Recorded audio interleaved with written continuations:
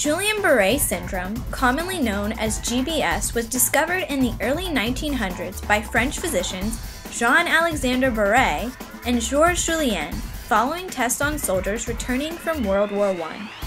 Over the preceding 80 years, cases of identical conditions had been described, but these neurologists were the first to identify the characterizing features of the disease: an increased concentration of protein in the spinal fluid without evidence of inflammation. GBS is a polyneuritis, an inflammation of many nerves which affects the peripheral nervous systems that connect the skin and muscles to the central nervous system and leads to progressive weakness in the arms and legs. From what scientists know, Guillain-Barre Syndrome is an autoimmune disease. The body's immune system begins to trigger demyelination of the peripheral nerves, which impedes them from transmitting signals to and from the brain. That is why the muscles begin to lose their ability to respond to the brain's commands. Progression of Guillain-Barre Syndrome can come on quickly.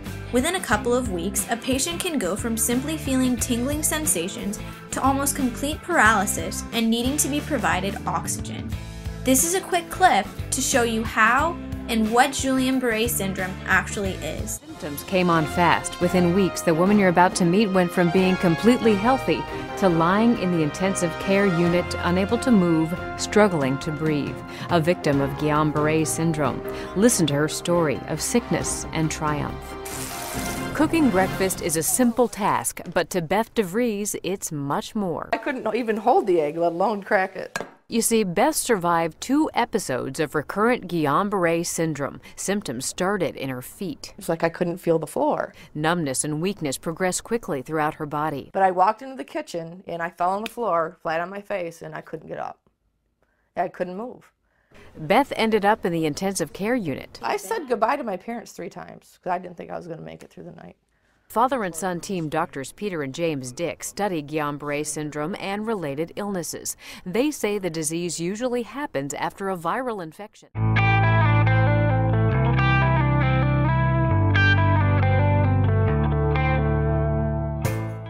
The swine flu outbreak of 1976, also known as the swine flu fiasco, was a strain of the H1N1 influenza virus. Infections were only detected from January 19th through February 9th and were not found outside of the Fort Dix area in New Jersey. The outbreak itself was not particularly memorable, killing only 1 person and hospitalizing 13. However, the mass immunization that was prompted in the United States caused 500 cases of Guillain-Barre Syndrome and 25 deaths. The number is outstanding compared with the current statistic that only 1 in 100,000 people contract GBS a year. A similar statistic is that Guillain-Barre Syndrome is as equally likely to be contracted by anyone, men and women, children to elderly. We all have the same chances. Okay, so you're wondering, why isn't this a full-blown disease? I mean, people can be paralyzed for life with this. Well, Guillain-Barre Syndrome is called a syndrome instead of a disease because it's still unsure whether a specific disease-causing agent is present. Usually GBS occurs a few days or weeks after the patient has had symptoms of a respiratory or gastrointestinal viral infection. Occasionally surgery can trigger it, and in rare instances, vaccinations may increase the risk of Guillain-Barre Syndrome. It's still a mystery. Just in case you're wondering if you or someone you know might have GBS, or if you just want to stow this information away for later, it would be good to know that because the syndrome affects the autonomic nervous system, the area which primarily controls visceral functions such as heart rate, digestion, respiration rate, also sometimes working in tandem with the conscious mind to control breathing. The first symptoms of this disorder include varying degrees of weakness or tingling sensations in the legs. This disease is bilateral, which means it affects both sides of the body at the same time. In many cases, the symmetrical weakness and weird sensations will spread into the upper body, and in severe cases, they will cause paralysis and even death.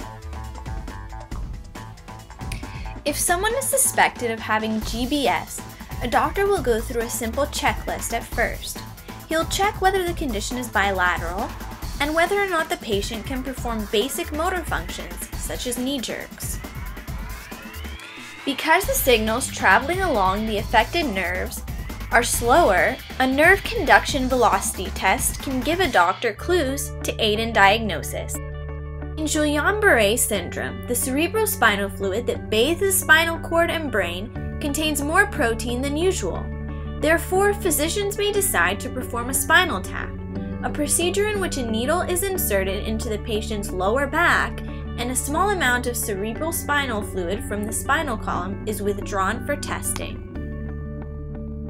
There are many treatments for GBS, so sit tight with me as we listen to a few together. Most patients like Beth do recover. Treatment involves what's called plasmapheresis, during which blood is washed and returned to the body. Patients may also have infusions of immunoglobulin. Both prevent the immune system from attacking nerves. After more than a year in the hospital and many months of recovery, Beth is almost back to normal, able to live the life that was briefly taken away from her. I hope you had fun learning about Guillain-Barre Syndrome with me. The fact that it was discovered more than 100 years ago, the fact that its onset extremely fast, and the fact that it affects one of the most important systems of our body, the nervous system.